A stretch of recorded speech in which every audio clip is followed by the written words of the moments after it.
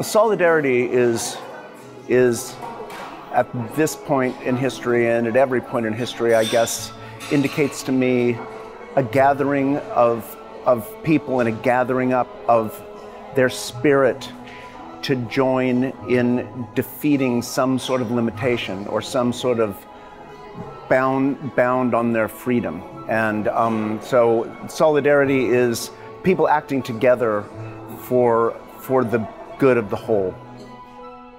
I guess freedom means, to me, it's not just the ability to choose, it also has to do with the choices we make as a society to empower people equally and create opportunity. Because to talk about freedom without talking about economic freedom, without talking about freedom for the next generation to have a world they can live in, I mean, it doesn't really make very much sense.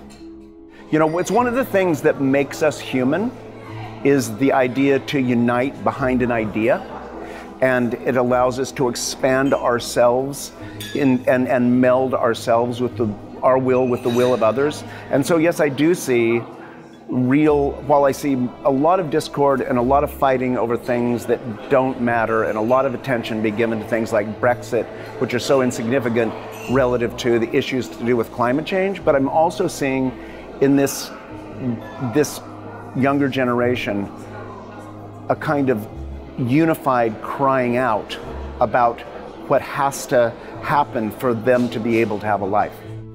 I feel, you know, that freedom for me, as an individual, I think the issue with our issue, fundamental issue with freedom is about getting beyond our conditioning.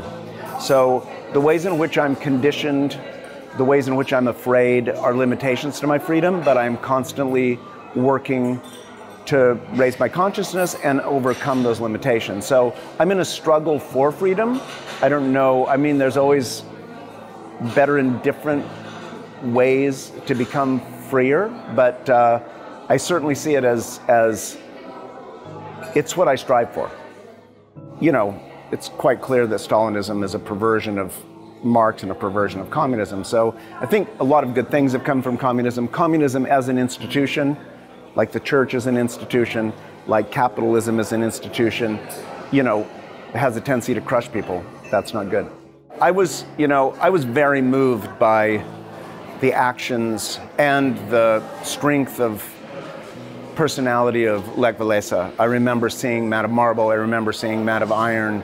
I was so, I mean, it was, you know, his voice and what the Solidarity movement did in Poland was not just an inspiration to Poland, but to all of Eastern Europe to sort of embrace their tradition of freedom and their individuality, the individualities of their various cultures, and to stand up and say, you know, we will not be defeated by, you know, we will not be afraid.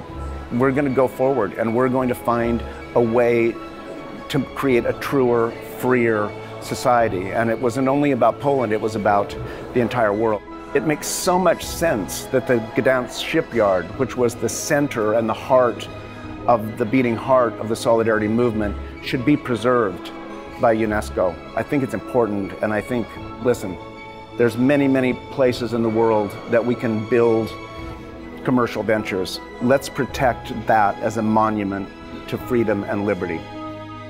I just want to take this opportunity to express my support of the preservation of the Gdańsk shipyard as a monument to freedom and liberty all over the world.